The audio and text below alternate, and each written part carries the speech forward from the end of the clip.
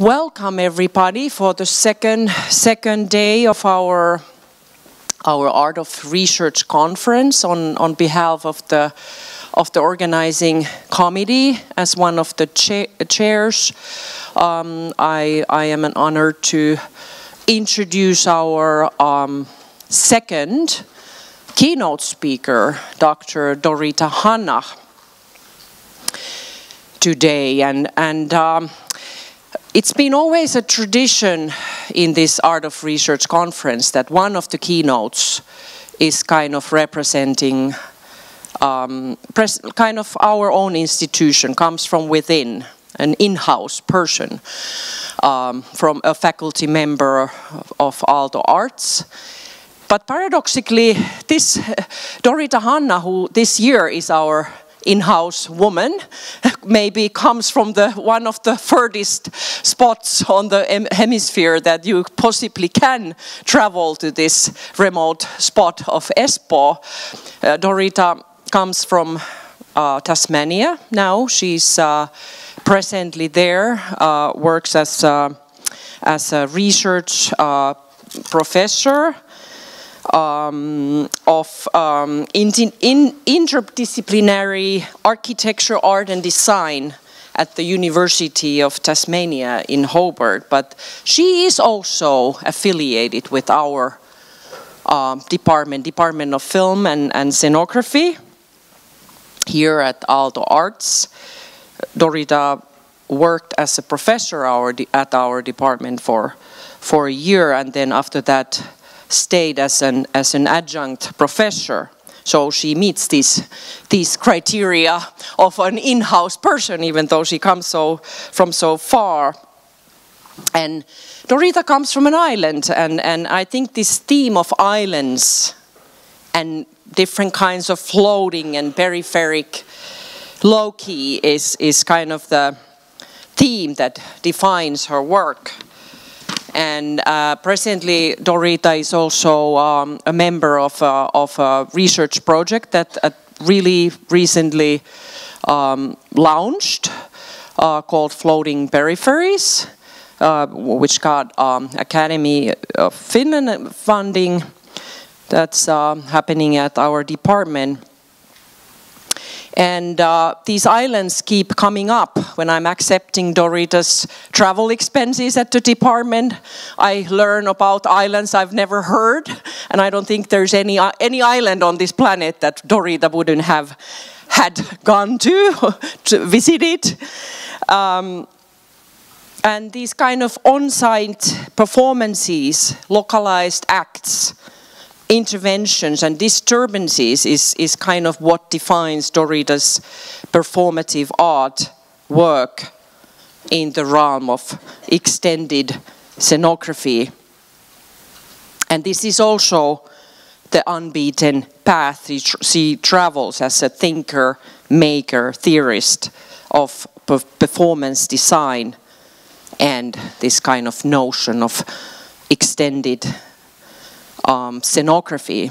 And soon, very soon, if not even already, we will be able to read her writing in a soon-to-be published book, Event Space, Theater, Architecture, and the Historical Avant-Garde, which will be published by Routledge very soon, I have understood.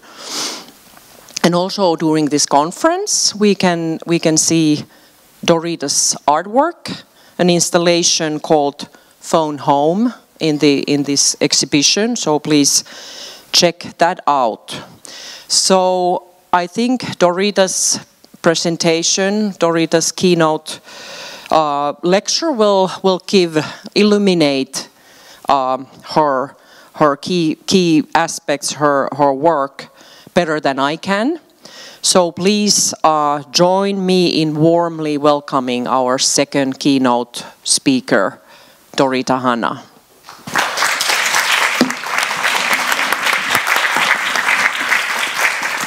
Thanks so much. I'm not too loud, am I? I sound loud to myself.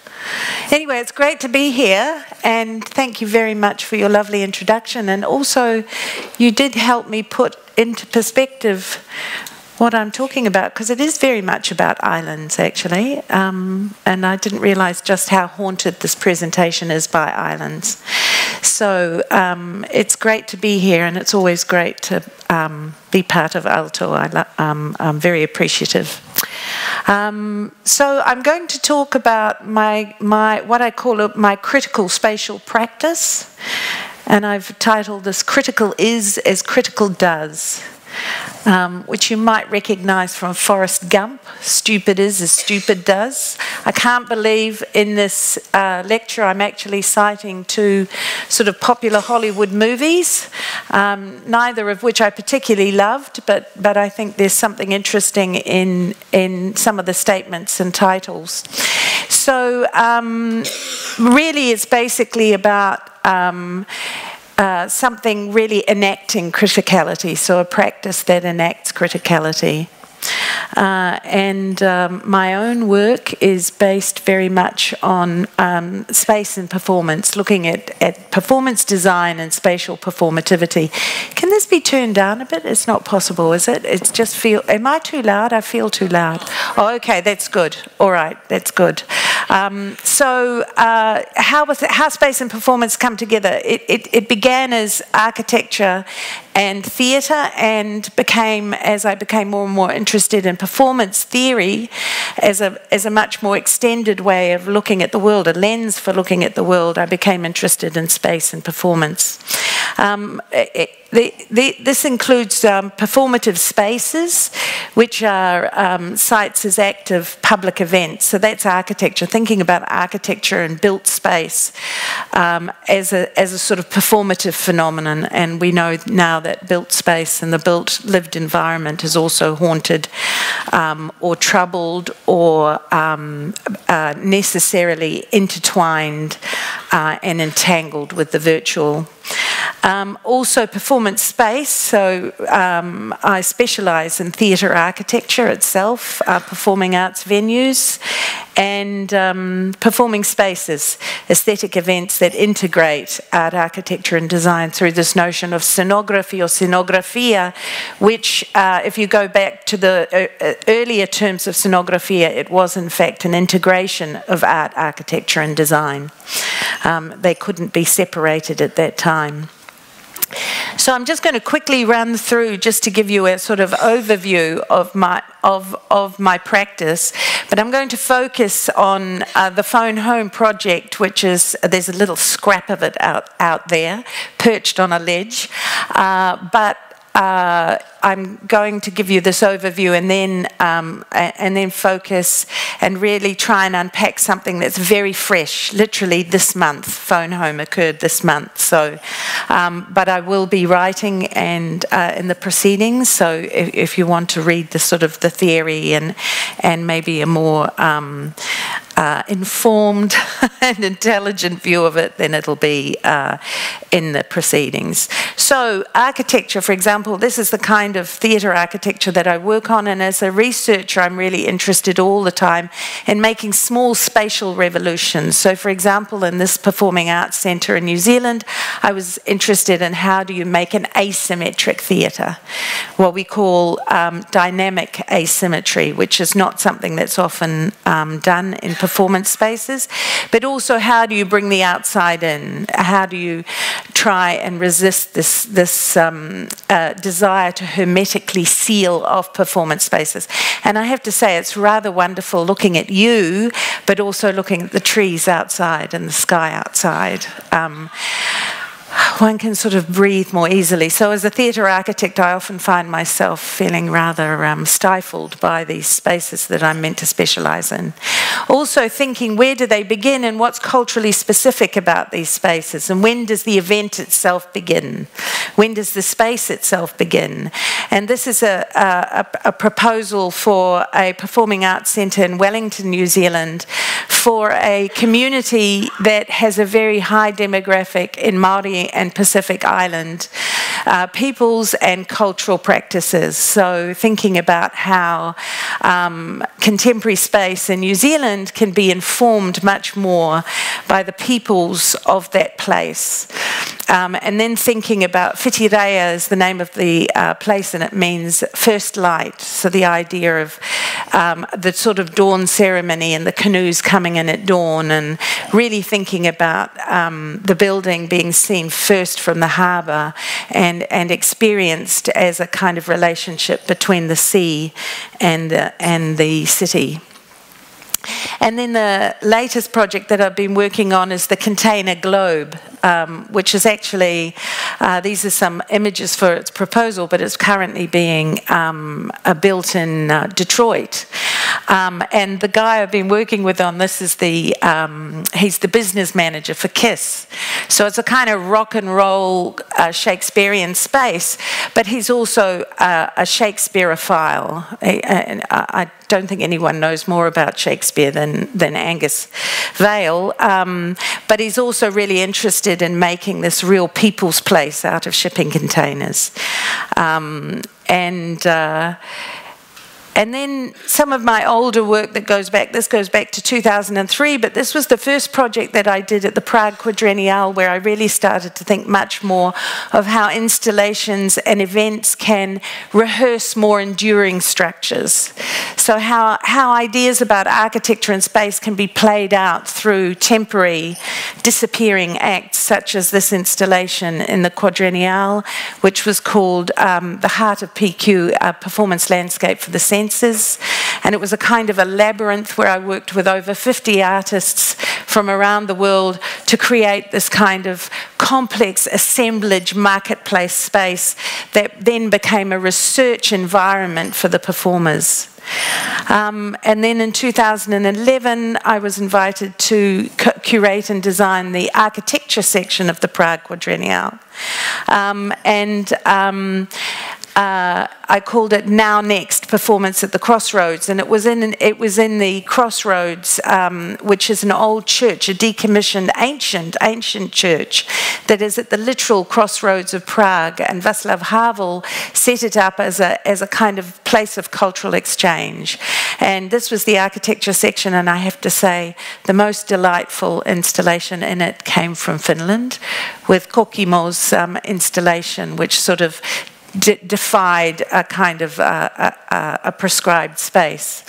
But instead of hanging things on walls and trying to work out how to deal with this heritage building, I gave everybody a table. It was a kind of a gift. It was a gift from the Quadrennial, which I know Tim was talking about yesterday, this notion of the gift. And then you could install something in, on, around, under it, etc. But it actually became a site, a kind of spatial locale for each one of the 32 countries who were being represented. And so people responded to the tables in various ways, but the idea was that the table had to engage with the body. So I'm very interested in this notion of the body, the participating body of the spectator, as being absolutely inherent to the work.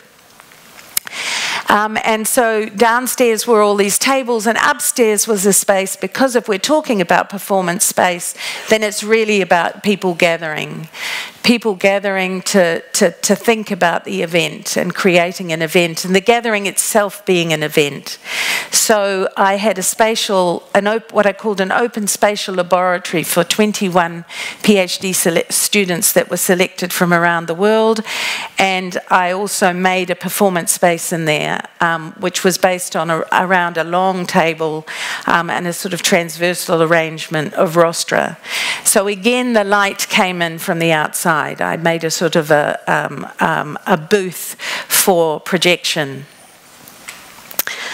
And then that was in 2011. 2015, I co-curated Fluid States, which was for Performance Studies International. And instead of having one conference somewhere in the world with about 500 to 700 delegates, we decided that if Performance Studies International wanted to be truly international, which in itself is an anomaly and a difficult thing to really achieve, despite saying we're in a global world, then let's split it up. Let's atomize the event into a festival of events across a year. So the idea of a year-long globally dispersed conference, not conference, a festival of events in isolated spaces, or so-called far-flung spaces, far-flung to the centre. For some of us it's home, it's our centre. So it was an idea of sort of decentering the centre through the peripheral. Which is why I'm so happy to be part of this Floating Peripheries performance group here. So thinking about also the fact that often, this is where I come from, New Zealand, this is where I live, Tasmania, but the fact is that the map is often bifurcated, so the Pacific itself, which is the largest territory in the world, is sort of slips off to the edges and is completely marginalised, and yet it's full of hundreds of nation states and thousands of islands.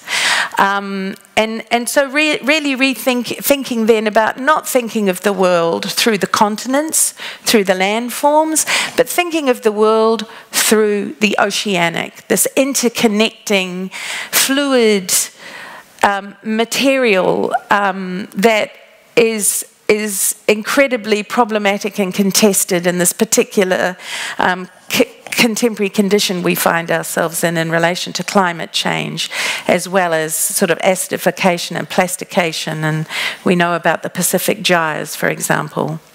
So these events took place over the year in these different places, seemingly far-flung places, and the one that I particularly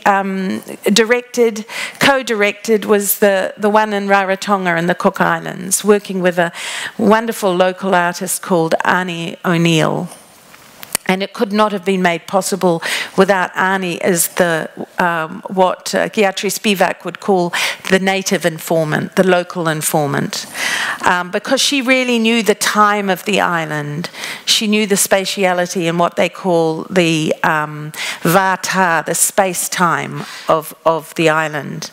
So it was called Sea Change, Performing a Fluid Continent. So the idea was, how can performance actually enact and discuss these issues that are incredibly important and pressing in the Pacific at the moment. And taking this island, which you can drive around in half an hour in a car, it's got a ring road with beautiful mountains in the middle. How can you come to know the place through the festival? So over 3 days, we looked at the different. We occupied the different tribal districts of the island. So we had different ways of engaging, by boat, swimming in the water, walking along the coast, driving in buses, various ways of having a sort of embodied engagement to really come to know the place through these situated performances. And my own performance that I did in this was the Island Bride, which I called an anthropocenic figure in the landscape. And she was based on these ghost nets that are found in the sea, the problematic ghost nets that come adrift from fishermen's boats and trap marine life as well as trash.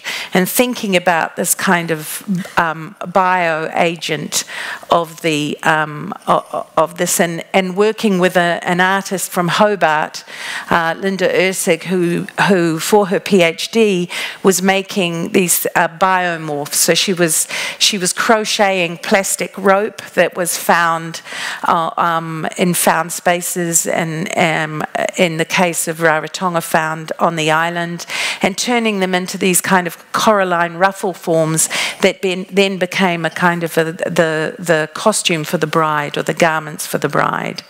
And the bride became this connecting figure through 3 local performers that actually connected the different events on the island over the 3 days in the 3 different spaces. So the first one was the original Miss Cook Islands from 1960, and she led us across the fields of a royal palace. Another one was a kite surfer who greeted the people returning from a little island on a paddleboard, and then dragged her veil full of trash and Linda's biomorphs up to a little exhibition where Linda was exhibiting her work. And then Henry Afutarapo was the last bride in a ruined Sheraton, which is an extraordinary site on the island. So this was this idea too of sort of entanglement, a kind of a dramaturgy of Pacific spacing as a very specific way of looking at time and space through the oceanic. I've also been very interested in food and the table and the notion, not so much of the dining room, but more and more the notion of the kitchen, where work is done, where food is prepared and made. And working with Ken Bailey from the Design Studio for Social Intervention in Boston, who asks if kitchens were public spaces like sports fields and libraries, etc., how could they rearrange social life? So he's very interested in the notion of social room, making space for dialogue through the kitchen itself as a way of gathering people. So we presented this in a brickwork studio in the city that had 2 doors between 2 streets, and we put a long table and invited people from the street as well as invited guests to come and create a meal together. And there's Ken, who was greeting people outside so that they could wash their hands before they went in. And then everybody worked together to prepare food. But what they were doing, we had food like virgin sangria, stone soup, and these particular recipes were such that you could make it to suit your own taste. But it was a sort of a shared pot, but at the same time you could, it was acknowledging the diversity of tastes within the group. And it's this idea of a sort of a group that's together but is also full of individuals that sort of stand apart and have their own place. So working between sort of sameness and diversity, a sort of a gathering and dispersion is pretty central as well to my talk today. And we had this amazing bounty that was hanging from the ceiling and ladening the table. And then at the end, everybody they were given paper bags and they took the food. So the food dispersed out into the city. So I'm very interested in this idea of performance design as a sort of notion, as Susanna said, of scenography in the expanded field. So not talking about things like sets and props and costumes, but objects, materials, images, gestures, environments, and thinking of them through embodiment, action, and the event. And also considering the participatory role of a co-creative audience. It's a sort of fluid and emerging field that provides a critical tool for reflecting and challenging worldviews. And also this notion of event space, which is about to be published through Routledge, particularly looking at the historic avant-garde. I think it sounded like you said the hysterical avant-garde. But the historical avant-garde, in fact, have a kind of a certain hysteria or a certain chaotic engagement with contemporary culture and modernism that countered modernism, that gave rise to some very interesting spaces. So it's proposing that the built environment housing the event is itself an event and an integral driver of experience. And so the concept of event space is located at this convergence between performance and architectural studies, and it investigates spatial and performativity generally through performance space specifically in order to offer a more dynamic lens with which to view architecture, but also inspire contemporary approaches to performance space. So Sino architectures and dance architectures, table talk, event space, all of these are sort of linked by this little hyphen. So I'm really interested in this, what I call the hyphenated zone. What does it mean to dwell in this hyphenated zone? And thinking about it is what Derrida would call spacing, a sort of space-time phenomenon, becoming space of time and the becoming time of space. That's what he called these kind of punctuations. So also thinking about it in relation to this notion of the transversal zone. a kind of a material zone where we can come to engage in issues that might be difficult to engage with. What Eyal Weissman and Palantan called spaces of exception. And we know that things have shifted from a spatialization of time to a temporalization of space. So there's no one thing that defines space. Space is not a homogeneous thing, and neither is time. It's all about multiplicity and fracturing and assemblage. And as Libeskind says, there is no space. There are only spaces, which is a plurality and a heterogeneity and a difference. And that allows us to see spacing difference. So I love this term spacing, and also applying this broad spectrum approach of performance studies that recognises that while not everything is a performance, everything can be studied as a performance. And this also comes from this notion of the performative, J.L. Austin's How to Do Things with Words, where he says there's a difference in our saying that describes and our saying that enacts, the speech acts that are performative as opposed to descriptive. So thinking about how spaces and things do, and that's what I'm interested in relation to this idea of critical is critical does. A spatial practice enacts criticality. It does criticality.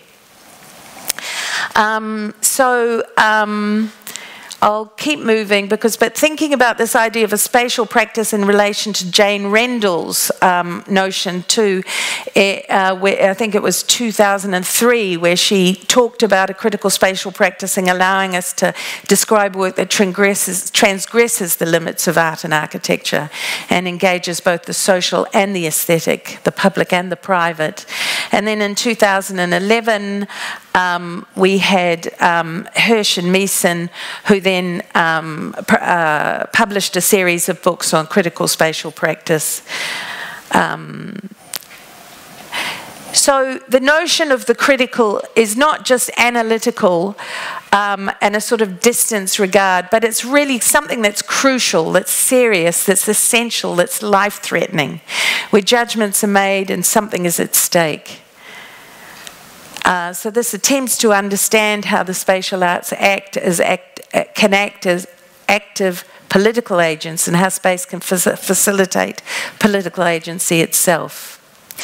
Important in this time. So these are, I'm going to run very quickly through these because time is moving so quickly. It's weird, it always does that. So what is a critical spatial practice? This is EPOS 257, who came in 2010 and built this 50 square metres of clearly unused public space and left it there for 51 days, and no one knew what it was about or what it was for. So they were actually talking about what really is public space and who does it belong to. This is a beautiful project that was made called 185 Empty Chairs after the Christchurch earthquake. A beautiful memorial that's still there even though it was temporary, but that looks at the sort of moment and monument, the temporality and the fleeting in a sort of idea of monumentality and memorialisation for the 185 people who died in the Christchurch earthquake. And people, the community is still sort of maintaining these chairs even today. And this beautiful, and I find very deeply moving project in New Zealand, recognising the 606 people who've committed suicide over the last year, just through the simple gesture of each one's shoes being represented in this grid, in this landscape of these kind of absent body, what do you call them, bio-objects. A very sort of, I find it very profound and for me absolutely a critical spatial practice. We're aware of the Maldives government that had their underwater cabinet meeting in order to sign a declaration that they took to the climate accord in Copenhagen back in 2009. This really is the government of the Maldives Islands, and that really is the president signing it. And for me, an extraordinary moment of sort of critical spatiality happened days after Trump was inaugurated, with the kind of the pussy hats that were these individual hats that proliferated not just in Washington but in various spaces in the United States and around the world, including the Antarctic, and actually formed a kind of spatial inhabitation or occupation of criticality and of dissent.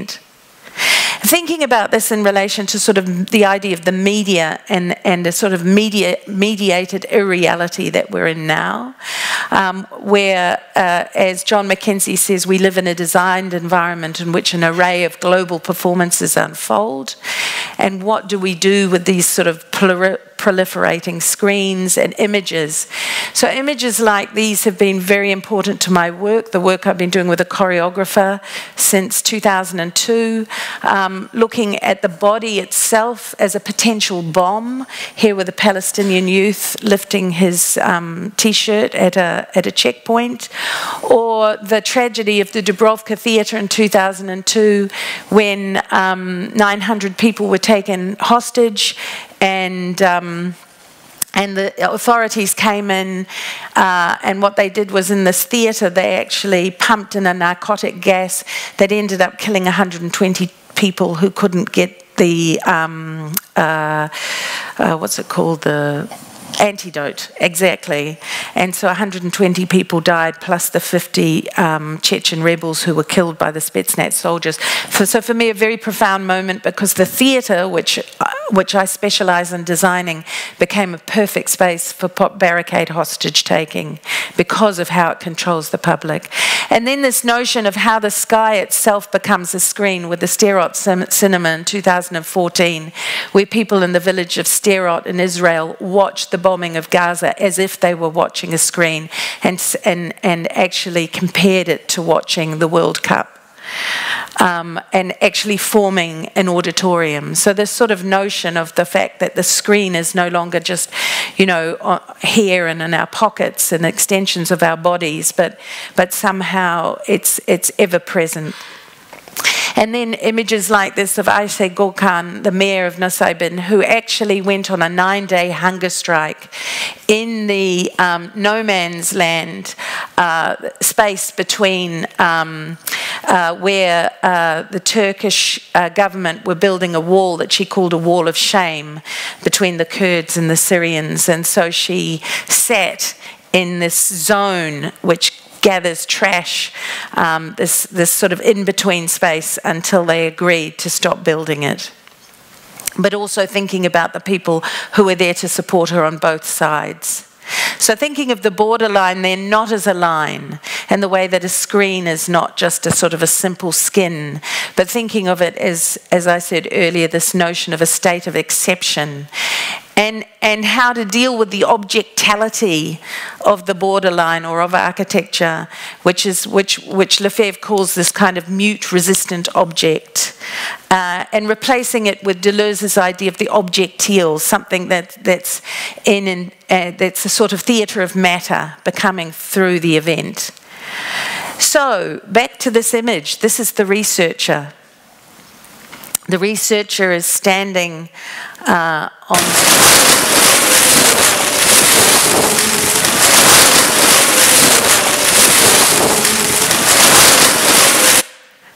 on the cliffs with 5 other researchers, one of them sitting in the audience. Oh, the wheel of death is going around.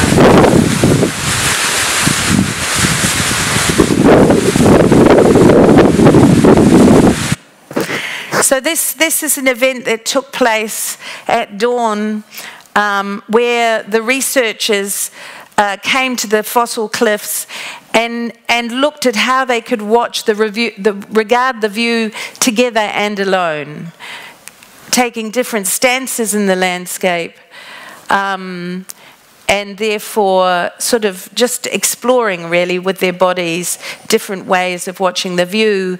And then with these emergency blankets, standing on the edge of the cliff, swathed in them, and enjoying looking directly into the light through the thin plastic of the emergency blanket. And this was part of intervening in the Anthropocene. And again, 4 people of these 30 people who gathered are here today, so that's fantastic. Came all the way to Maria Island, which is a little island off Tasmania, off the larger island continent of Australia, for this performance design event, intervening in the Anthropocene, which was a workshop of events where we asked questions. How can art, design and events contribute to redrawing maps differently to represent comings and goings, meetings and partings, in order to register essential actions that incubate sociality? And how can we free our senses to occupy landscapes differently, not as distant, passive spectators, but as immersed mobile bodies, creatively endowing our inherited environments and despoiled shores to uncover more transversal dialogues and meaning? So we started off with Campbell Drake's wonderful spatial tuning, where somebody tuned a piano, an old piano, broken down piano, while we looked at the dump, the Hobart landfill. And so we became attuned not just to the sound of the birds and the machines moving, but also the various smells and sounds of the landscape. And then this intervening in this work with these sentinels was part of it, working with this emergency blanket. This is an emergency blanket that it was invented by NASA. This is one that's floating that came apart from a satellite, and this is our one that came apart from our little gathering, and Sean chasing it to make sure it doesn't go into the sea. But this blanket is something that's sort of a kind of a heroic garment in a way, in the way that it clothes the athletes, but also the way it's become to be known with the in relation to refugees, and this sort of very thin, metallic, shining garment that also was utilised in this event for raising money associated with one of Ai Weiwei's events around refugees, Charlize Theron and one of the women from Pussy Riot. So there's this sort of heroic image that comes out of this shining material. And somebody actually suggested it as making a house, the most basic house, from the thinnest of plastic films. But in effect, the reality of it is this. You know, this kind of proliferation on these shores where people are literally washed up and leaving these remains behind. So what in the end becomes the home? In the end, it can be just as simple as this plastic sheeting and things that keep your money and your passport dry. And so I'm very interested in what's happening at the moment. Well, actually ashamed. I'm ashamed to live in Australia in relation to what's called the Pacific Solution with refugees who are being withheld and detained on islands. And these are the images, again, that proliferate on the internet of looking at people looking through these nettings and this kind of curious in-between zone. These were taken last week on Manus Island. I don't know if you've heard about the trouble of Manus Island trying to close it down. But thinking, and this is from an article in the New York Times, Refugees Trapped Far From Home. So veteran United Nations officials said this month they've never seen a wealthy democracy go to such extremes to punish asylum seekers and push them away. So I feel like it's important somehow to kind of engage critically with this. And then thinking of this figure again as... well, it's not working, but anyway, this figure as a sort of flaming figure in the landscape. Louise Bourgeois' beautiful Stallenset memorial to the people who were burnt as witches in the north of Norway, and also with the fire. And also, this is an Aboriginal artist, Julie Goff, who had the flaming chair with a spear in it on Bruny Island in Tasmania, and then thinking of the flaming figure. So I was asked to make an installation in this building about fire, commemorating fire, linking it to sort of the remains of the fire, and deciding that, working with one of my PhD students and fellow artist, Sean Coyle, to make something that acknowledged Omid Masumali, who set himself afire in protest, and thinking of him then as this flaming figure, the figure of Icarus, who fell into the sea in Crete, where so many people are now falling into the sea from the boats full of refugees, and this notion of Icarus who had the hubris to think he could escape and have a better life, and then the lament for Icarus. And this famous painting, originally attributed to Bruegel the Elder, that's called Landscape with the Fall of Icarus. Well, where is Icarus? There's Icarus. So the fact that we can no longer see the people falling into the sea, we can no longer really, they're not in our view, even though they're absolutely in our view. So making this installation in a space, which is room number 1, where the spectators have to look through the doors of room number 3 and 2 to see the image of this flaming figure in the other room. But also looking again, turning our gaze back on the person gazing, and how the, this time the viewer in the gallery becomes somebody gazing between these layers. Also, the Omid Masumali's death was recorded on mobile phones by refugees in the camp. So then thinking of the role that the phone plays, perhaps really being the phone, perhaps really being the home, and thinking, and then coming up with this idea of where is the home, and phone home, because refugees rely so much on these phones. They are so critical, and they're things that they show off, cherished like fine crystal, so they're incredibly important for them to connect. And this is a video, I won't play it, but of one of the children of Nauru talking about how can you deny us phones? We're treated like prisoners. We came for a better life, and now we can't even use telephones. But here she's Skyping, so there's sort of very limited use of phones. And so creating this installation for the Chile Biennale that was earlier this month, called themed on the idea of the unpostponable, by taking these refugee cabins and turning them into models that house a telephone, and so that, and within a glass mirrored box, and then so the whole thing is scaled around a telephone within which the video is showing.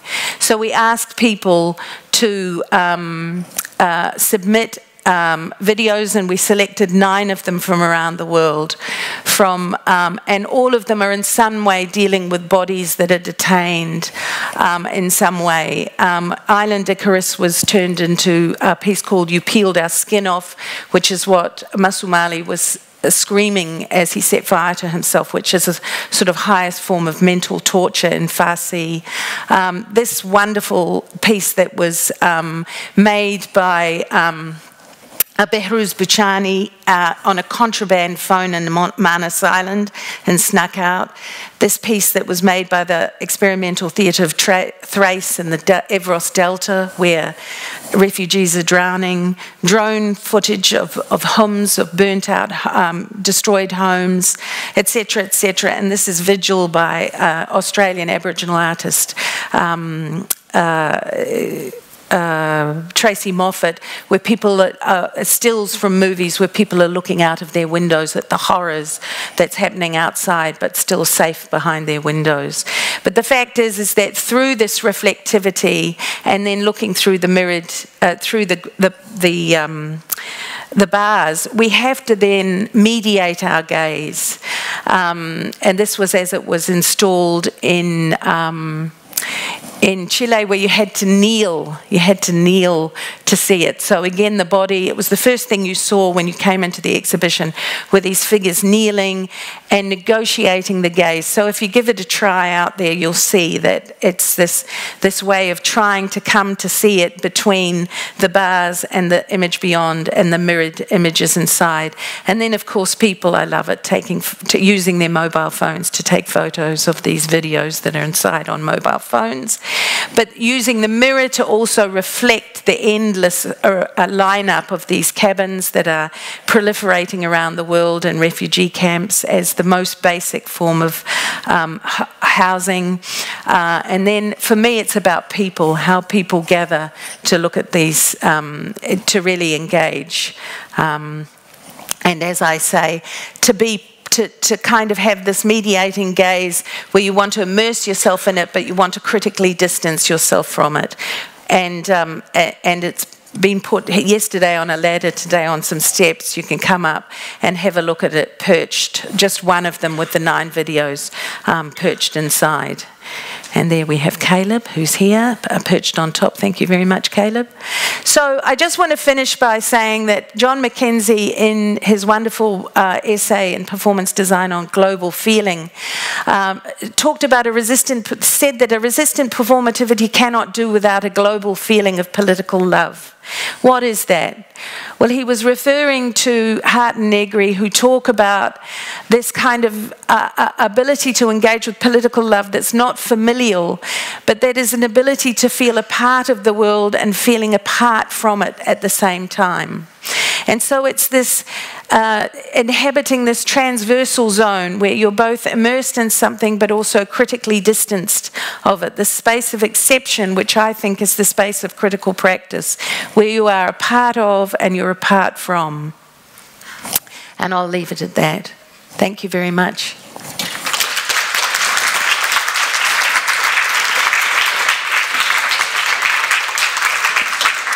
Okay, thank you, Dorita, for your wonderful talk, and we will open the room for questions, and I think we have the first one there.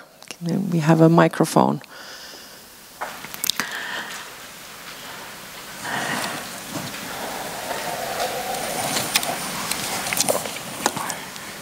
Wow.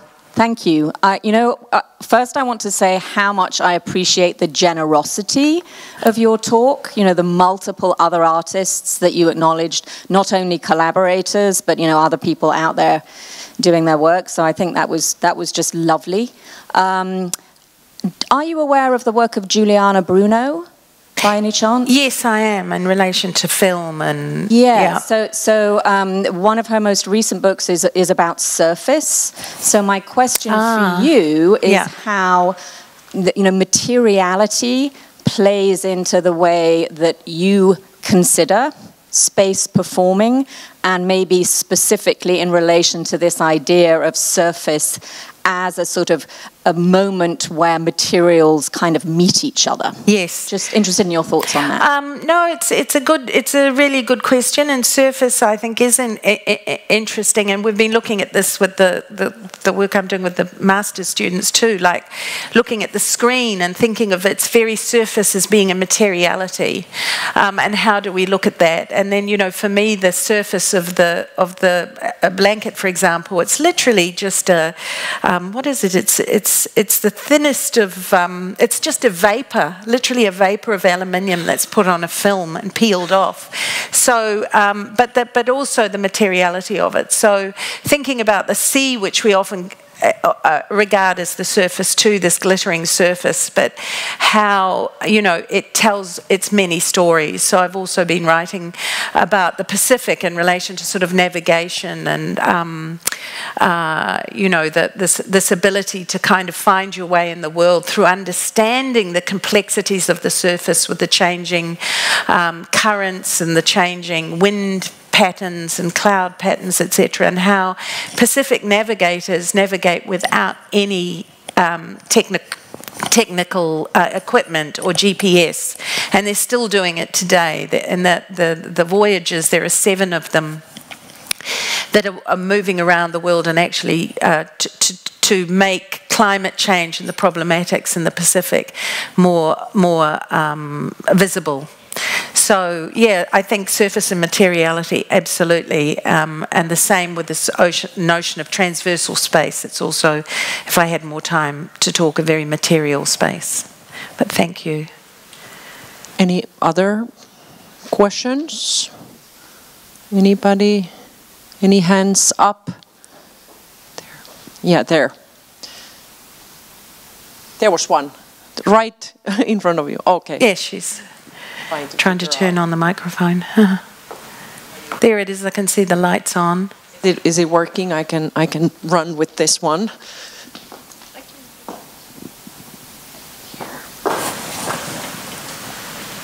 I also really appreciated your talk and the scope that it involved. I actually am still struggling to formulate my question, but I think it's about engaging with the relationship between critical and politicized content that is a representation, and then critical and politicized content that is somehow or another actually intervening in systems directly with the express purpose of transformation. Right. And I'm intrigued because it feels to me like your work straddles these two approaches. And I'm wondering, because I'm interested in species of criticality, so I'm really thinking about how artists, because I think we're tasked increasingly with moving beyond representation, but doing so in a way that's non-instrumentalized, if that makes sense. So that actually, you know, for instance, thinking about experimentation and the scope of that. But I think my question is how, as a practitioner, also as a theorist, not that these things are mutually exclusive, but how do you sort of work across this idea of representation of critical content on the one hand, and then critical interventions that are really about transformation? You know, it's a really good question, actually. And I have to say that, you know, if you're talking about like the Pacific solution, living in Australia with this, it's very frustrating because the inability to truly intervene physically. Like I talked to Rachel Fensham, who's a dance theorist and professor in Melbourne, and we said, let's just go and sleep outside one of the detention centres, right? Let's just go and be there. But you can't. It's just completely impossible. It's so patrolled. You know, so there is this kind of withholding of the ability for the body itself to critically engage in a way with the people on the islands. So I think just in relation to this particular project, you know, because it was a biennale that was themed around this idea of the unpostponable, we wanted to bring something that was not, I mean, the biennale was full of screens. You got screen fatigue very quickly, but Phone Home had a much more direct and embodied engagement. I understand that's not necessarily answering your question, but for me, this ability to have something that asks people to linger longer, to be a kind of community staring through, to try and understand the work that's not, you know, that's not sort of obviously politically discursive because there's a range of different images and experiences. But yeah, the direct engagement is the thing that say, the Australian government has really withheld from people too. So for me, it's one way of doing it. But I understand what you're saying, because I feel that in terms of a critical spatial practice of some of the practices I showed, we need to kind of get out more into the field and engage much more in sort of public space with those issues. Any one more question? And your hands up. Anyone? Am I seeing everyone? Oh, yeah. Okay, Tim, I'm running up.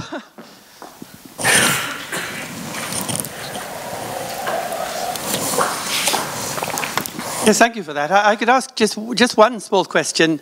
At some point halfway through your talk, you talked about how everything now we had to think in terms of pluralities rather than singularities. Right. Not space, but spaces, not Yes. time, but times, and so on. And I wondered about that because difference is one thing and diversity is another. You can talk about heterogeneity in a world in which everything is different and everything is differentiating without having to fragment that world into bits. And I think that it's a politically dangerous move to do that kind of fragmentation, to suppose that the world is all broken up into pieces, because then we no longer bear a common responsibility for it. I mean, surely to talk about, we can talk about a world in common and still recognize that it's a world of infinite difference. Yeah, no, I agree with you completely, but I don't think that breaking something into bits I mean, I do think it is the reality. I guess for me as an architect, it was this amazing moment of realization where you know, we're always thinking of space as just this one totalizing thing, and architecture has generally been this thing that also spatializes time.